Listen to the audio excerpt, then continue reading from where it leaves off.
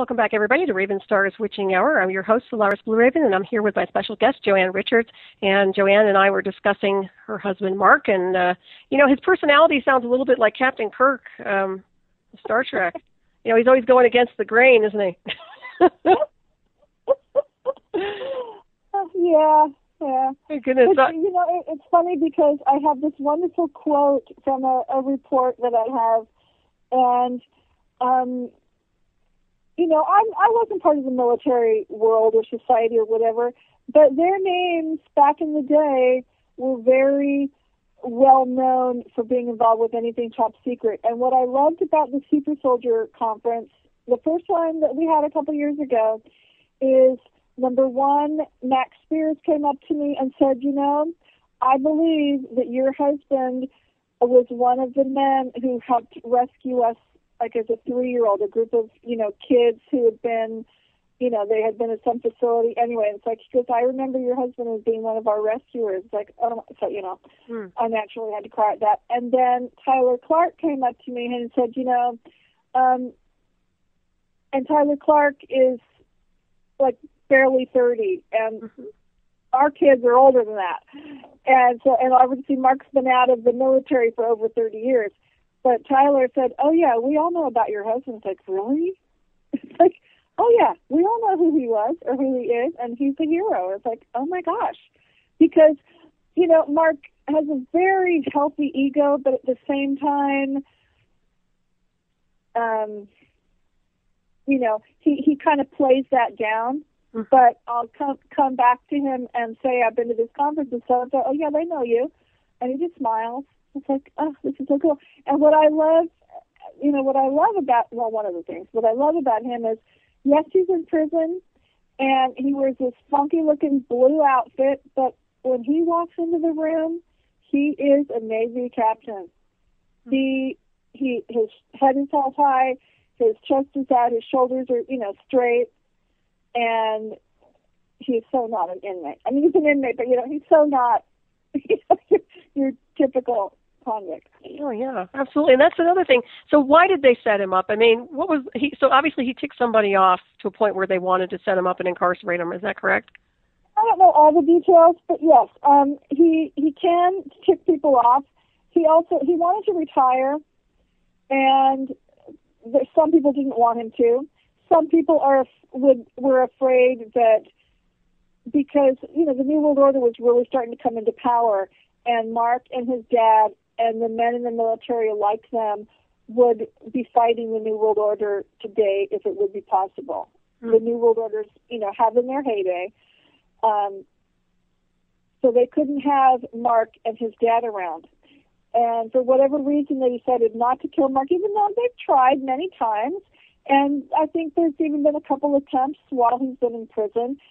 But he knows too much, and he knows where certain toys are hidden, and, they don't want him dead. Mm-hmm. So it's better for them that he's in prison. Now, his dad, even though he was really ill, he was killed before he died. I mean, before he died naturally, he was killed. We know he was killed. How was he killed? Mark's dad was poisoned. We know that. That's not what's on his death certificate, mm-hmm. but we know that. Wow. And I will say that I'm a firm believer in contact with the spirit world. Mm-hmm. And Mark's dad has come to me many times and spoken to me through my medium friends and has given me wonderful messages of, speak the truth. Be brave. You're doing what you need to be doing right now. You're helping my son. And especially when I go to England, Mark's dad is always there with me, except I think he must have been somewhere else this last time. I didn't have a lot of my usual support system there. But Mark's dad is always there. And 2 years ago when I went there, my medium friend who was with me, she said Mark's dad was right behind you when you were giving your talk with this whole little army of angels or spirits or whatever. Mm-hmm. They were just standing there protecting you and holding you up. It's like, oh, how cool is that? Yeah, don't underestimate those legions. I tell you what, they exist in multiple realities. That's one thing people forget sometimes. But I'm a firm believer in that also, that we are supported whether we see it or not. But yeah, for certain. And I usually do it before I give my talk. It grounds me. And the very first time I went to England, I know I'm off topic, but I'll get right back to it. No, you're fine. Go ahead. The very first time I went to England, my very first public speech on any of this, I'm in a foreign country, thank goodness they speak English, but, and I'm sitting there grounding myself, and it's like, oh, Mark is like right behind me. it's like, oh, this is so cool. And I either usually feel that his spirit is there watching over me, and all the elementals that come with me are there, so I feel very supported, so that's really cool. Mm-hmm. Now, back to Mark.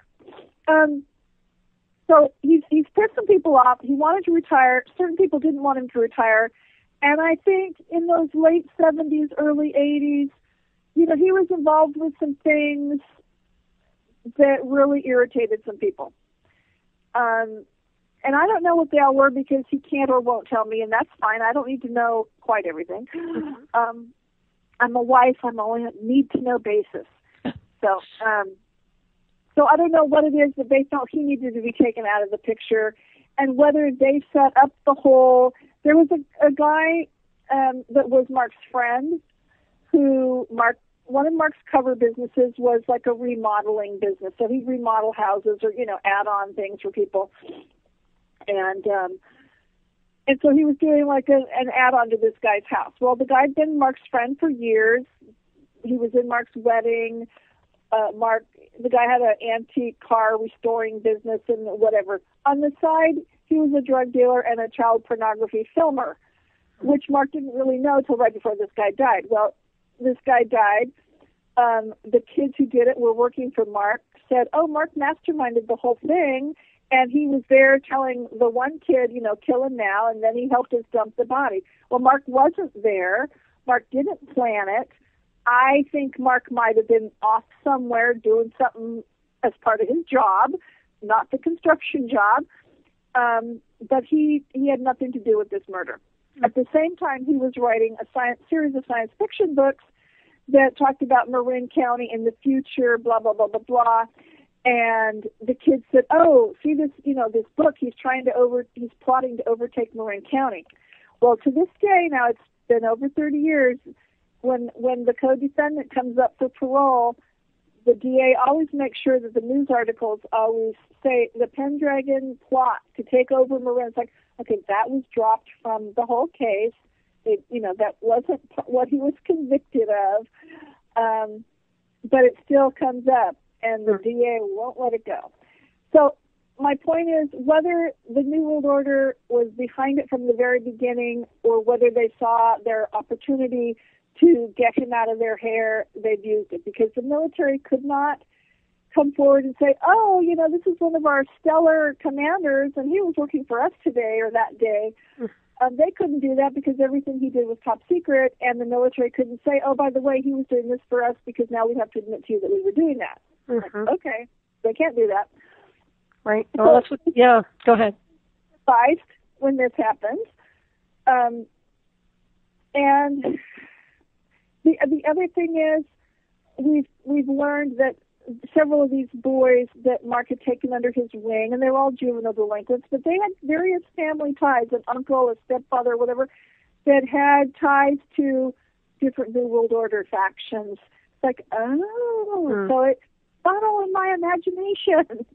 And Mark had made enemies of big corporate people who were tied in with the New World Order, and he made enemies of different people, and it's plausible either way. Either they've just used it to their advantage or they planned the whole thing from the very beginning. I don't know. I'm just going with it's their way to keep him out of their hair, because ultimately, however it totally happened, they're happy that he's out of their hair.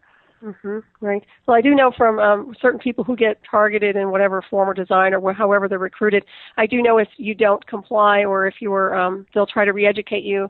If that doesn't work, they could take you out or put you in prison. I mean, they threaten that a lot. So that's part of their behavioral, whatever you want to call it. I just find them to be very strange units.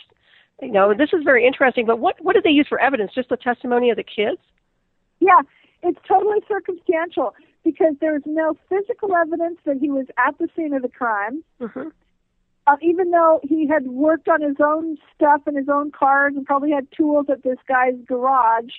I'm not saying his fingerprints weren't anywhere, but I mean, like one of the co-defendants like left a bloody handprint on a car that was sitting there.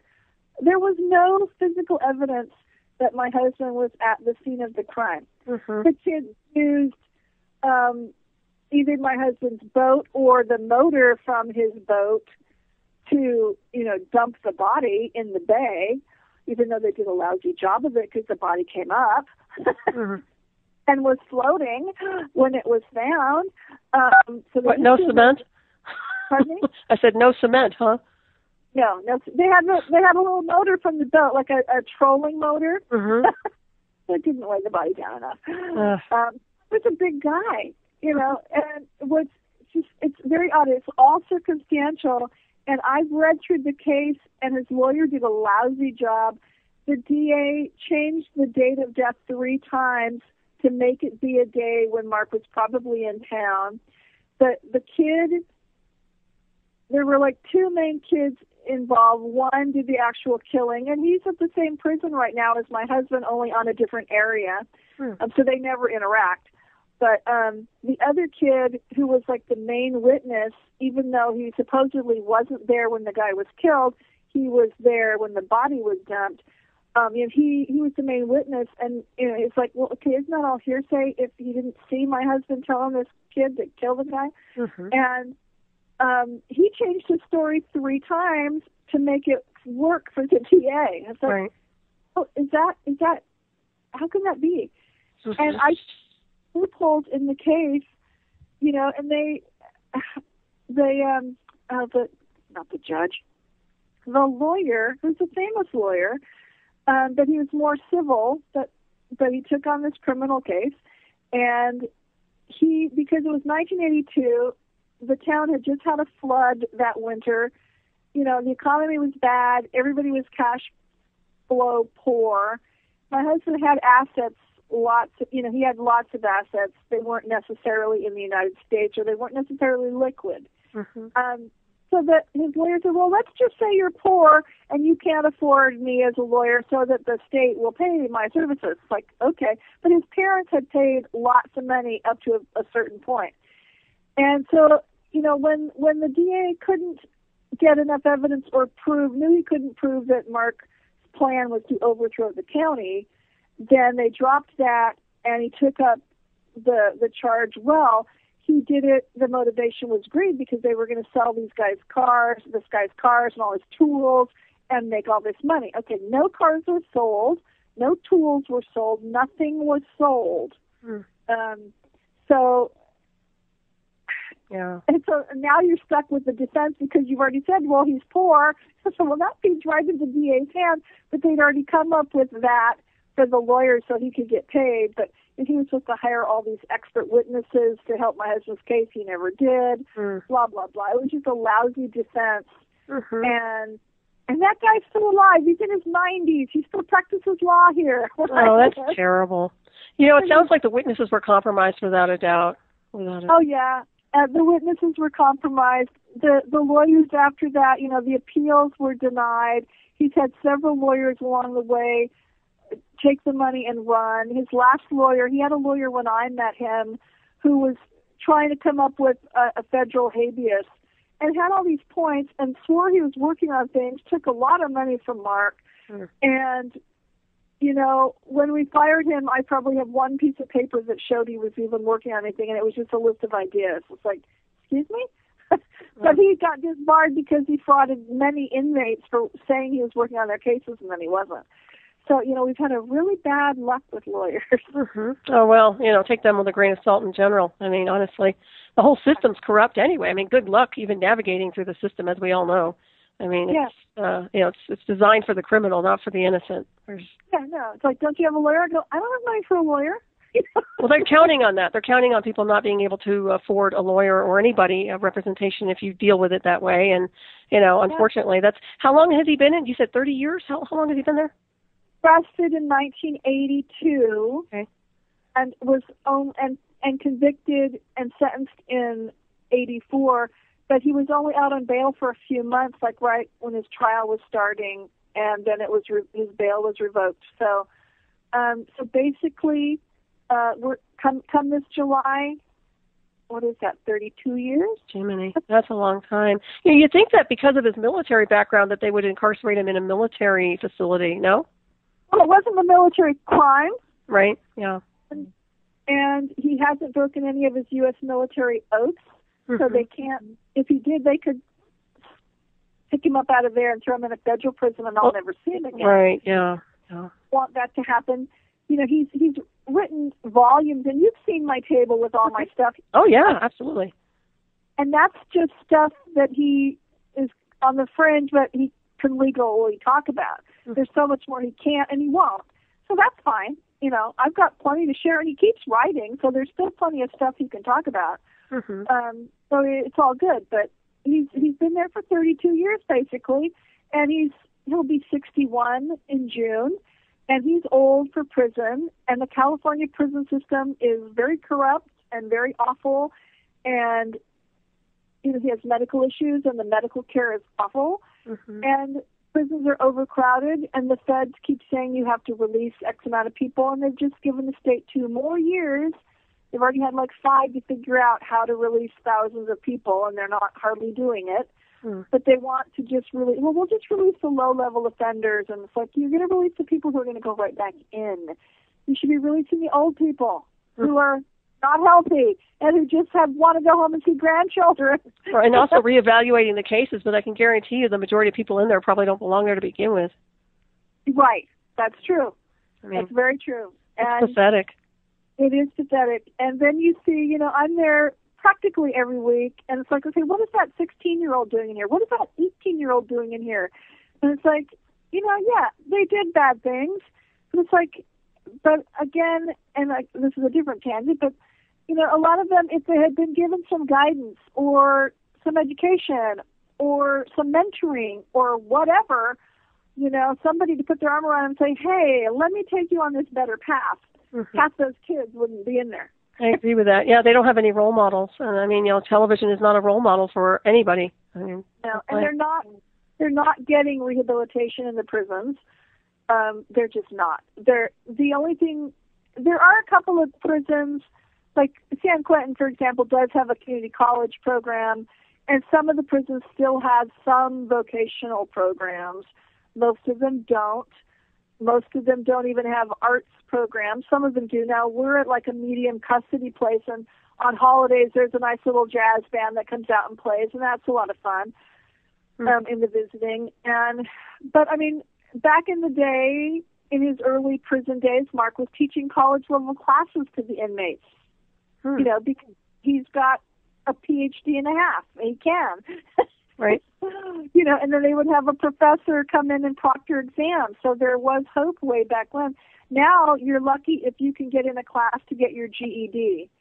And they make it as hard as possible for these men and women to achieve parole because there's so few opportunities for them to have the programs they need that are required to be granted parole. Right. And he has life without parole. Is that correct? Does have life without parole. Now, and the interesting thing is, when he was sentenced in the 80s, the laws on the books were, after 12 or 15 years of good time, life without parole their sentence could be reduced or changed to like 25 to life. And then you'd be eligible for parole. Well, Governor Wilson came along, and his administration repealed all of that retroactively. So now there's a few thousand people who should have been coming up for parole long before now, and who certainly deserve it, most of them, and have support structures on the outside. So it's not like you're just dropping them off at a bus stop. And, who knows? So my husband's not eligible for parole at this time. Now, a couple of things can happen. The feds, if they would start enforcing you need to release people, that could force, they might open up that opportunity. Well, let's look at these older guys, especially ones with health problems, or the 60-year-old. It's like, and if we would repeal the death penalty for, that kind of stuff. And if they would like close down death row and make those guys life without, then the life withouts would become like 25 to life. Mm-hmm. There are certain things that could happen, but I'm not holding my breath. No, I wouldn't hold your breath, but yeah, but I mean, it'd be nice if they would reevaluate that case and let them out. It's just foolishness. And even when you think about it, all these criminals and the illusion of power and control that are far worse than anything anybody could ever do in prison, that are wandering around without any repercussions. I mean, it's just infuriating when you think about it. It is. So it is. There's no justice. To get out, the people who, there's so many people in there with drug problems, they need a rehab program. Mm-hmm. But there are also, rapists and child molesters get out of prison. Mm-hmm. Well, statistics show they're going to go right back in because they're going to get caught again. Mark has been temporarily housed with rapists who couldn't wait to get out and go back. Those women asked for it. It's like, excuse me? And I can't wait to go back and do it again. It's like, crap. And that guy was getting out like, the next day or whatever. It's like, oh my gosh. Yeah. And, really mentally disturbed people who should be in a mental facility, not necessarily a prison, and they were getting out, or they're deaf, on the other side of that, they're not getting the kind of care they need, and you have people with serious mental issues who are on heavy drugs in the general population. It's like, Yeah, and that's another thing too, Joanne, because we all know, I mean, there's the psychotronic stuff that affects people psychologically, which gives them sort of a schizophrenic behavior, which isn't technically mental illness. And only those of us who understand covert technology would be able to assess that. Now, regular Joes and people who are in denial, especially, people who psychology-based people, are always trying to mask that, take these drugs, and, this person's mentally ill. Well, I would like to go down a list. If I started really profiling targeted people or even people in prisons who have, quote-unquote, mental illness, I bet you anything they've been hit with some kind of a program. I would probably bet money on it, Oh, probably. Yeah. And, it's sad because some of Mark's roommates have, and I don't know whether their problems were because of their drug habit, I don't know, but they've had they've been, the best way to manage them was to keep them on, psych meds, and then the guys would just basically sleep all day. Mm-hmm. Right. Yeah. Because otherwise, when they're awake, they're driving you crazy. Well, they're talking too much, or they're just talk. It's like, oh my gosh. Right. Well, they do that with regular people on the street now. I mean, they're lulling them with whether it's a regular, some kind of a contaminated water supply or whatever it is. I mean, people are getting medicated in one form or another daily. Regular people who are not in prison. So, and they're getting lulled and they're getting complacent and basically just sleeping. They're sleepwalking from day to day. So, it's one big agenda. And once again, looking at all these different races that are occupying the earth, and we share this world, obviously, with other species, whether we encounter them or not. It's interesting to me now, obviously, they care enough about this world. I mean, they're here, too. So whatever happens insofar as earth changes go or sabotage, global sabotage, they obviously have some concern. And I wonder if they would step in or step up in support of repairing the world. What's your take on that? Sorry. That says enough. Well, no, I'm going to preface what I'm going to say by telling you a little story about, I have a lot of energy beings and elementals that live on the property here in and out of my house. Mm-hmm. And they're very delightful. And before the show, my cat plunked himself down on a chair. He's back, and I was sitting on this chair next to me. But he was looking into the next room like, okay, well, who's here? And and then he looked to the other end of the room, and it's like, okay, I know you can see them better than I, and he just knows that they're here. And sometimes they just mess with him and, chase him all over the place, but he's settled down now. But it's like before the show started, I was just saying, oh, come on in, sit down. You can listen to the show now. I've got it on speakerphone. I usually don't, so now you can hear the whole show while I'm sitting here. But the other thing is, like the elementals, for example, it's not just humans, and it really irritates Mark when everybody assumes that any natural disaster is HAARP related, because it's not. It can be, but it's not as often. It's not HAARP as often as people want to blame it on HAARP. Aliens can manipulate the weather and natural forces. Elementals can manipulate the weather and natural forces. Mm-hmm. And if we've pissed off aliens or elementals enough, well, they might think they need to take some action, and they might need to have a heavy snowstorm or a really heavy rainstorm and cause some, they don't want to damage the earth, but they might need to stir things up and either get people to wake up or to, this sounds cruel, but get rid of a few people, perhaps. Or, I don't know, but they have that ability. So it's not always HAARP, and it's not always the military. There are other natural things that can make these things happen. Mm-hmm. Yeah. Well, there's that saying, don't piss off the goddess, too, right? Yeah, exactly. Sometimes. Sometimes. Yeah. There's people who practice the craft who can cause really nasty weather when you're that powerful. Mm-hmm. Yeah, well aware of that too. Yeah, and also the positives. But yeah, I agree with you on that one. I would suspect the elementals and other beings, other life forms, get a little annoyed with what's been happening to this world and the disrespect. And that's one of my pet peeves is just the way mankind treats each other and animals and the earth. It's just that's really a problem, So, I don't know what it's going to take to shake them out of that. I don't know if their mamas didn't raise them right or they're just being programmed by television. But I do know that people who are in our age group seem to be a lot more respectful to the earth. So take that for what it's worth. And what's wonderful is my grandchildren, I've been teaching them about fairies now for several years. And it's and the youngest one, when we get on the phone, okay, Grandma, is it a fairy night? Because on certain moon phase nights or certain holidays or certain, times of the year, we put out treats and honor the fairies and the elementals and, celebrate with them and give them, a little treat to eat. Grandma, is it fairy night? Do I need to put something out? It's no, or yes, or, and you don't have to put out, they didn't eat it. I go, well, they're tiny. They don't need to eat a lot, or they don't eat a lot, and I have more at my house than you do. And then when they're done eating, the deer and the squirrels come. So I put out a lot more than you do. Yeah, that's so cute. The spirit food. There's something to be said about that. Children should be taught magic and mysticism, in a positive way for sure. Everything is magic. And I have this wonderful calendar, and I think I forget what it is, but it doesn't matter.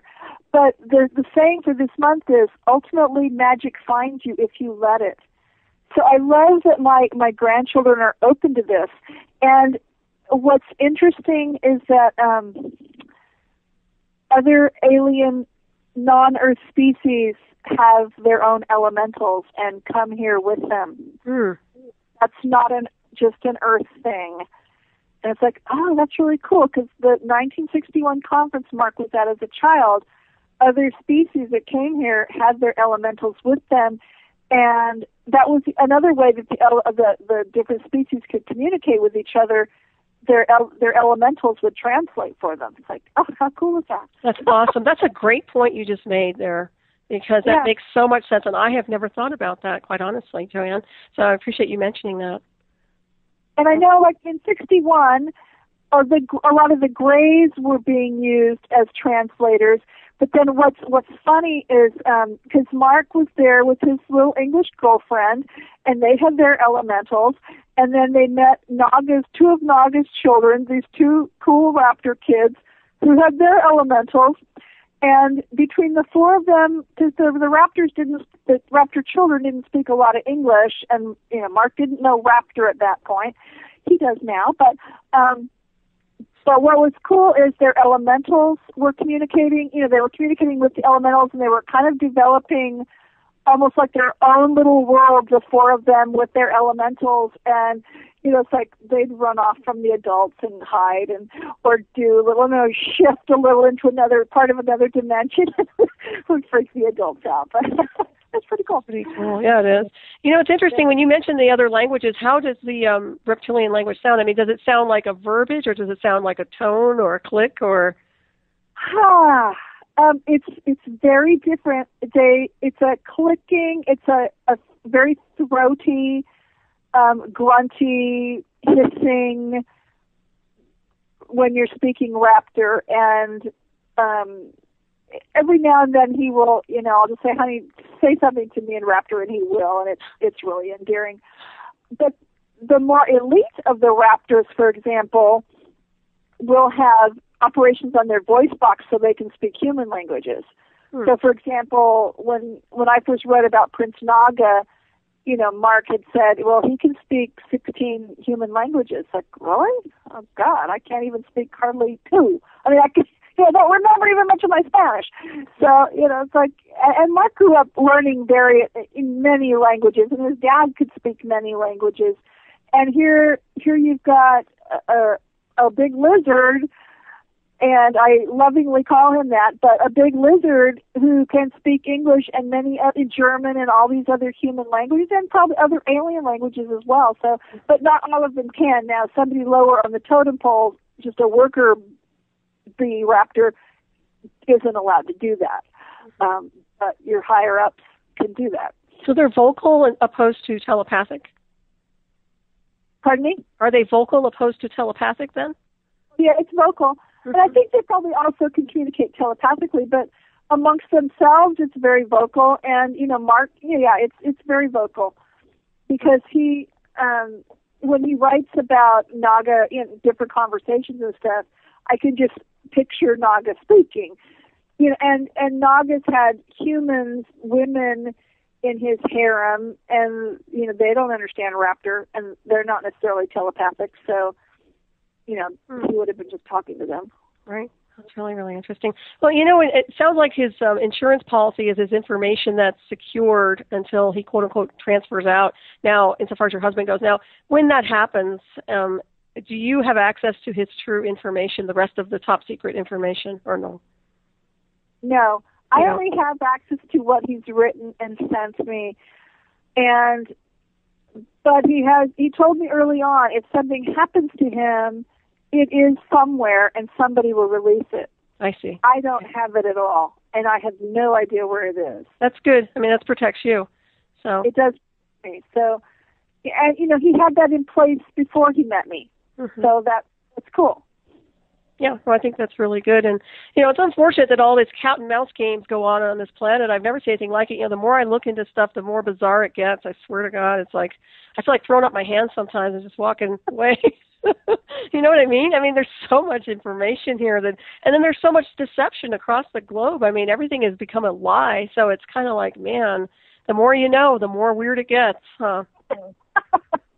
I know.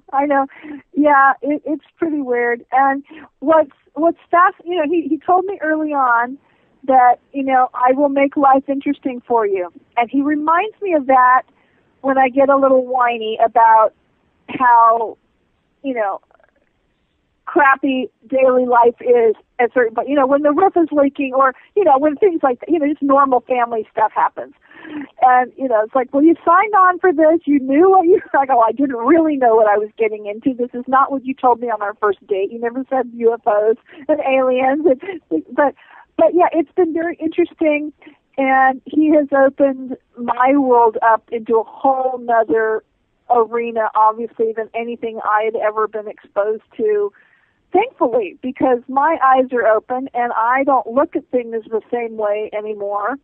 And, there's a lot of magic that has come into my life and a lot of wonderful things. And I've learned how to be intuitive. I've learned how to believe in things and believe in manifesting things. And, just lots of good things have happened. And I've learned all this incredibly wonderful, odd, weird history that I love sharing. Yeah, I'm glad you're here, and I appreciate everything that you're offering tonight insofar as the information goes. I really have a lot of respect for that. And Steve Travesty called in, and he's a special call. I gave him a green light to call in, and I know he had a few questions for you. Steve is also a producer and a host here at Revolution Radio. I don't know if you're familiar with him. Hey, Steve, how's it going?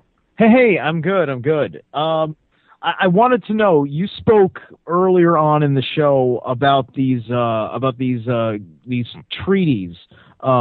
Specifically the disclosure-based treaties, and I wanted to know, do you have enough current events insight to talk about, when the next negotiation for treaties is going to happen, just so we can potentially... Well, let me say, one in 1961.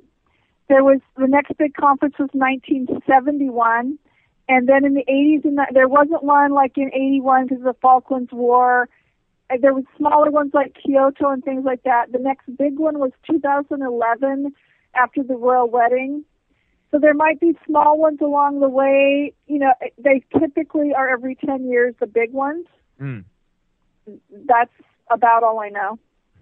Do those treaties have contingencies, or are they just simply set for a period of time? Well, those conferences are every 10 years. Now, like the part of the treaty that I know, like the ban on open communication with civilians and aliens, that was in place for 50 years, and then it's been re-upped for another 25. Other parts, like there was, like in 61, there was like this one umbrella treaty. I don't know how long that was supposed to last. And then, you know, there's always been along the way other treaties that have been made outside of these conferences. So, like, you know, there's treaties that govern what goes on in the southern oceans. That's why we don't go there. There's treaties that, you know, that earlier presidents have made, and treaties get broken, and sometimes governments make side deals with, side groups of aliens. So, you know, that's a whole other story. So I'd have to ask the captain what the time limit is on, you know, the major treaties, because I don't know, but they're usually, you know, are supposed to last quite a while, I would imagine. Well, like the contingencies that I mean, like I can respect that, like, you know, you go for a period of time, but often, you know, a treaty will have certain kinds of language in which it makes the treaty null and void. Like, you know, say like, you know, like this treaty is valid unless this particular kind of war were to be declared, and thus these terms would go into effect instead. That's what I mean by contingencies. Anything like that, you know? I'll have to ask him, because and the first time I gave the talk about the England thing, I didn't have the full report. Now I have it, and that second half goes more into probably the details of that 1961 treaty. So that's something I will be reading and scanning and starting to talk about. And, you know, just now he's still writing about the Iran conference. So I don't even know what that treaty was. But I will ask him, because I do see him every week. So I'll ask him if there must be, you know, if this happens, you know, what you're saying. So I'm going to ask him what makes them null and void. Thank you so much. I appreciate it. Yeah, Steve, hey, thanks for calling in. I appreciate you calling in. Also, thanks for covering for me when I was disconnected. Anytime, Celeste. Take care. Take care. Hi. So, Solaris, can I plug the conference I'm going to be at? Oh, absolutely. Yes. Anything you want, go for it. Okay. Well, you already gave my website, which is edhca.org for Earth Defense Headquarters.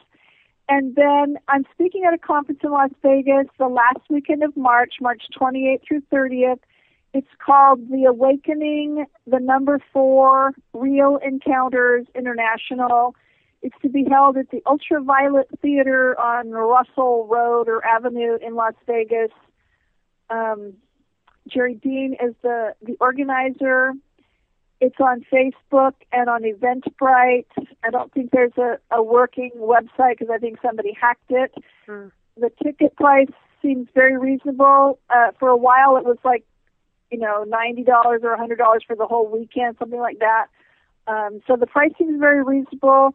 There's 4 or 5 speakers each day. I don't know which day I'm speaking, but I'm giving a talk on the different alien species. So I have a whole hour talk on different species that my husband or the military, and it's usually the ones he's come in contact with, that he's been writing about, you know, what they're like, what they look like, where they're from, what their families are like, what their social structure is like, what their agenda is, you know, why they're here, that kind of stuff.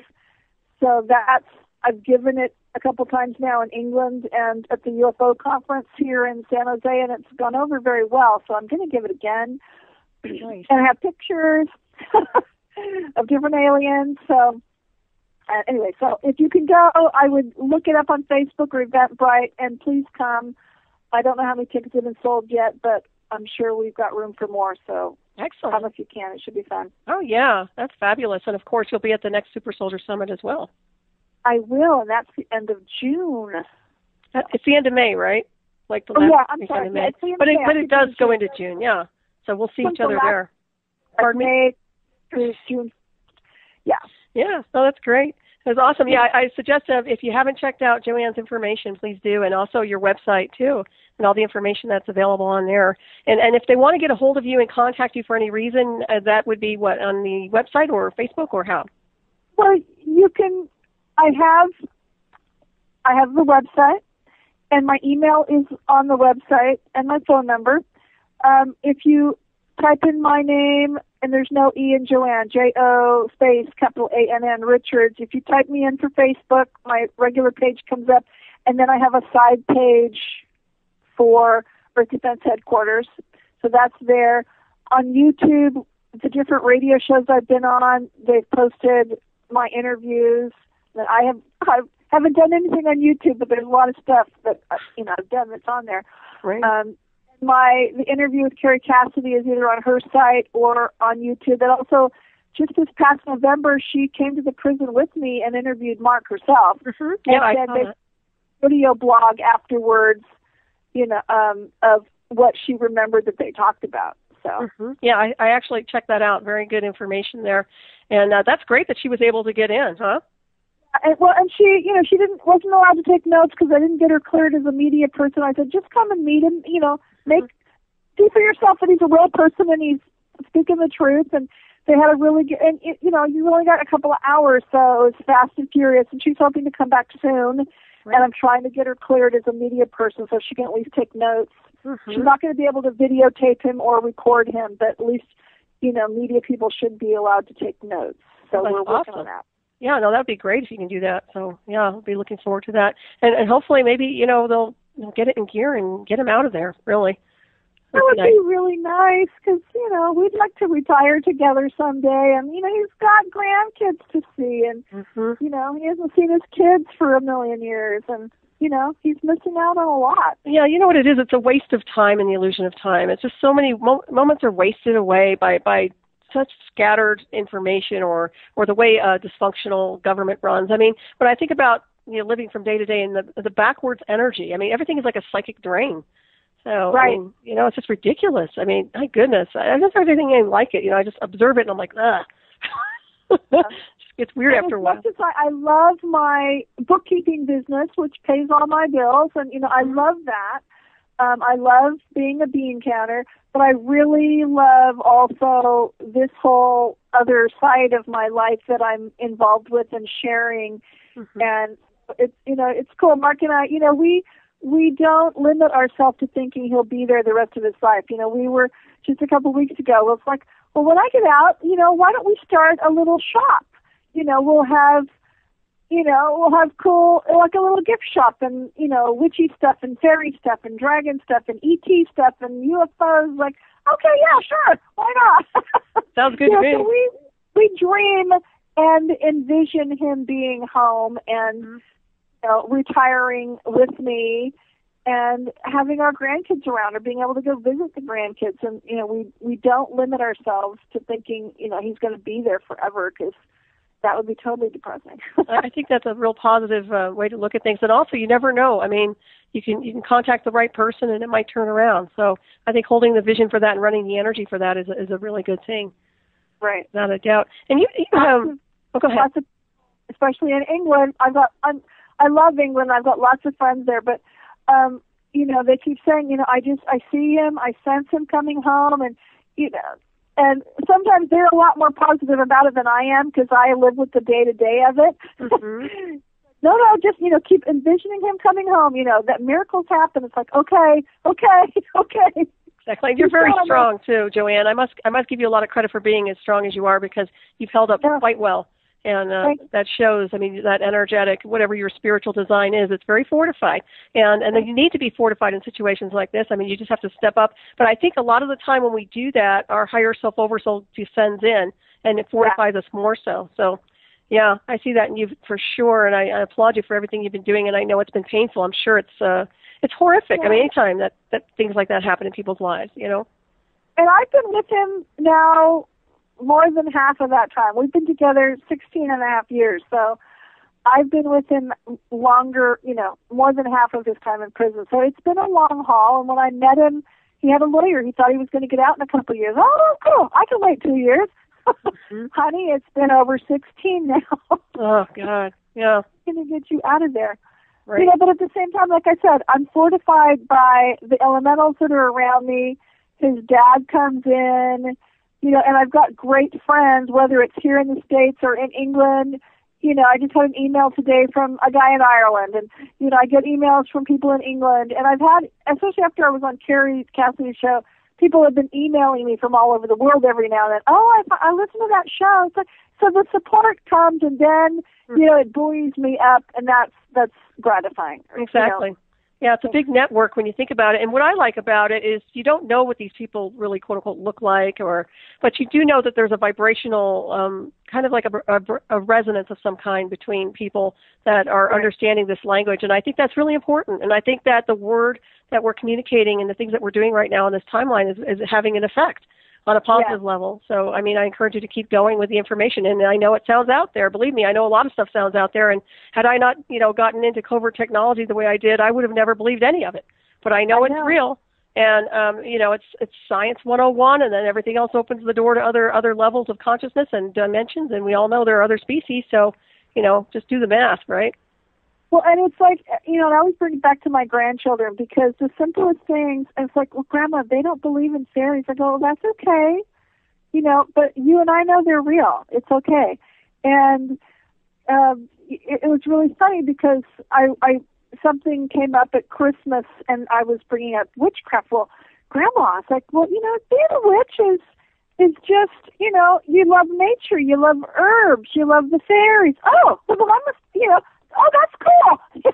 I go, it isn't a bad thing. It's not black it's wonderful. It's just you put it down on their level and they get it. Right. Yeah, it's how it's addressed. Yeah. I see that so much, with witches, they assume that we're all, I don't know what. But I think it has a lot to do with Hollywood, quite honestly. And, I know. And really, when you boil it all down, the magic, a lot of the magic they've learned and grown up with, it's all science.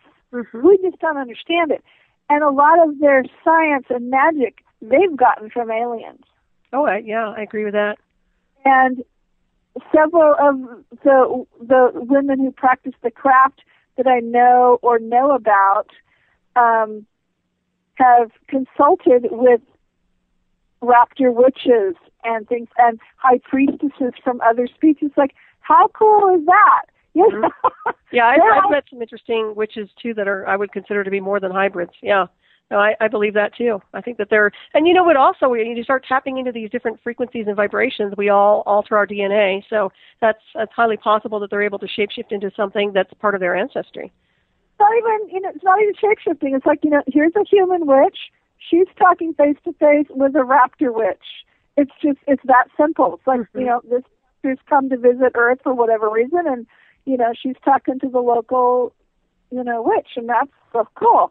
Yeah. And it's like, but when I go to these conferences sometimes, and I'm sure you've had this feeling, I'll meet somebody, and as soon as I shake their hand or whatever, or get within inches, I'm crying, and you get that feeling. It's like, oh my God, it was meant for me to meet you, and I know you on a different level, and this is so cool.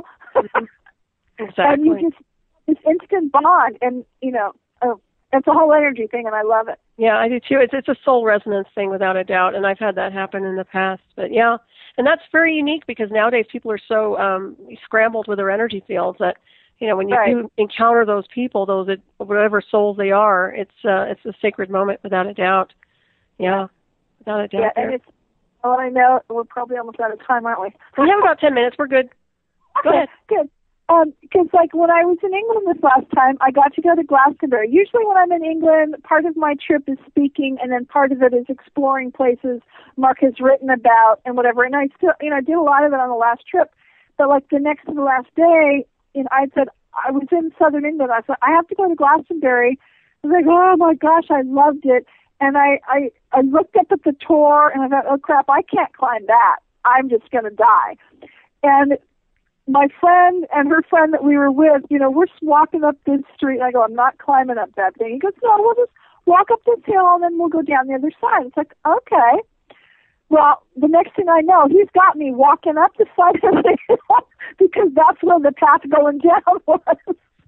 And I've climbed the Glastonbury Tor, which you look at it and it looks like just the ruin of an old church that King Henry VIII destroyed. It's like, but when you stand on the vortex and when you stand on the top of that hill, and especially if you stand on the magic spot, and it's like, it was incredible. Mm-hmm. And that was, I said, well, I don't want to say I can die now. It's like, this is like the highlight of my trip.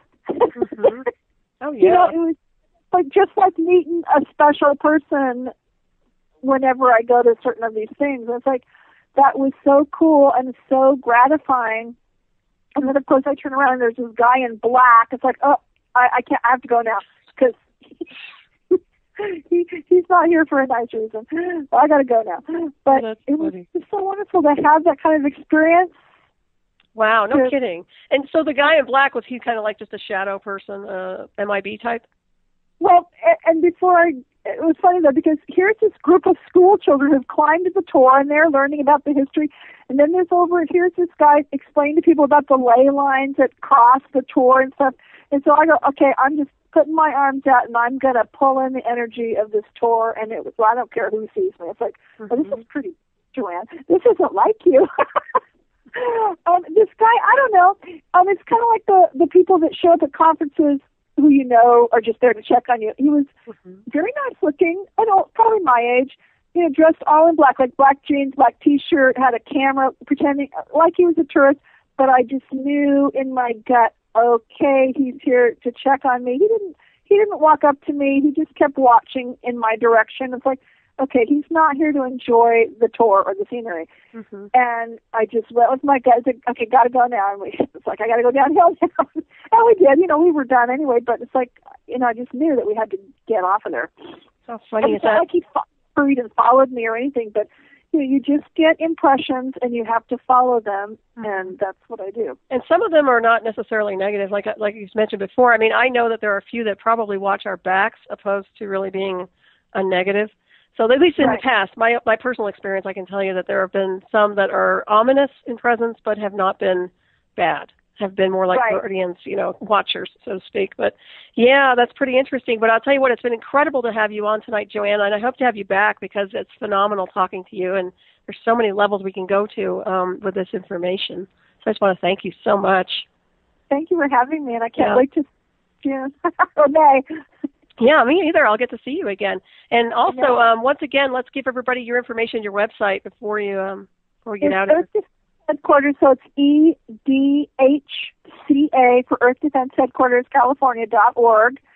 And, visit the site. I've got lots of reports. I've got an extra flyer that I send out to people that describes all the reports. I'm getting that part on my website. But anyway, lots of reports. Mark is always writing more. There's just, the history just keeps coming, and there's so much to learn, and I hope he doesn't stop sharing it, but, I agree. I don't think I will. Help information out here and have, we'll pay back. Oh, yeah, absolutely. And I do want to thank everybody for tuning in tonight here at Revolution Radio, and thank you, Steve Travesty, and for calling in with some really good questions there. Also, please join me next week when my special guest will be Dean Henderson discussing the banksters, which are really gangsters, I guess. But stay tuned for the awesome duo and show Shiny Side Out with David Dunger and Mecky coming up next, of course, to sail you on into the night.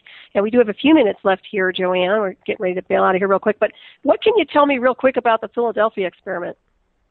Oh, well, there was more to it than just the ships going in and out of the dock. That was Tesla technology that was being used. I know and Mark's dad was involved with one of the experiments. There was a sub that was using some of his technology that went over to Japan and destroyed a Japanese warship right in its harbor, snuck right in. A couple of the incidences happened, the famous ones that we hear about. Another part of it was that the technology was put on the USS Iowa that took FDR to his meeting with Stalin and stuff, and there was a ship there. They knew there was a torpedo going to hit the ship, or anyway. So they used the technology to like phase out the ship. The torpedo passed right through, and they were safe. The other thing is, one of the times, because this is going to open up the other topics, so you'll have to have me back. I definitely will have you back. One of the times when the famous ones where you hear about the ships at the Philadelphia docks, when it disappeared, it ended up in the Southwest desert in 1978, or sometime in the 70s, and Mark and his men were right there waiting for it, and they had to send it back to the past. Wow. That sounds like sounds like Close Encounters, huh? I know. It's like, oh my gosh, your life is just like Star Trek or Star Wars or. Well, isn't that where Steven Spielberg gets all his information, really, from classified data? A lot of them do, and a lot of them, they're well known. They were friends with the Star Trek people, Roddenberry and stuff, so they were constantly feeding information to the filmmakers and the TV show people, and they were, good friends with Howard Hughes and stuff. So yeah, that's how they get all this stuff. Oh yeah, People are going to react. How much can the public take? Well, unfortunately, had they been told the truth since the beginning, I think we would have been okay. The problem is there's been too much deception since they were children. Everybody growing up, and had people just been exposed to the truth. You grow up with information that's correct. You're not going to question anything, and you just evolve. But unfortunately, they've lied to everybody, and that's too bad. Right, and then you'd have all these major religions just crumble and fall apart. So. Oh yeah, there's no more control and manipulation based on false realities. Yeah, that shatters their bubble. They can't handle that. I think it's collapsing now. No, I see that happening across the globe. Isn't that what you see, or no? I haven't really noticed, but the cool thing that I've learned from all this is that all those church leaders know about all this stuff anyway, because the Vatican has been helping the military with the debris they've been finding. The Mormon Church was helping the military. It's like, oh, really? I was a Mormon for a long time. They didn't preach that from the pulpit. So it's that's like, interesting, oh my gosh, isn't it? what I never knew. But this is so much more fun. Yeah, well, you're knowing a lot now. You're on fast track right now. Well, thank you, Joanne, so much for being here tonight. Thank you, everybody, for tuning in. I'll see you next week, and have a safe weekend. Thank you, everybody in the chat room, too. Thank you, guys. Appreciate it.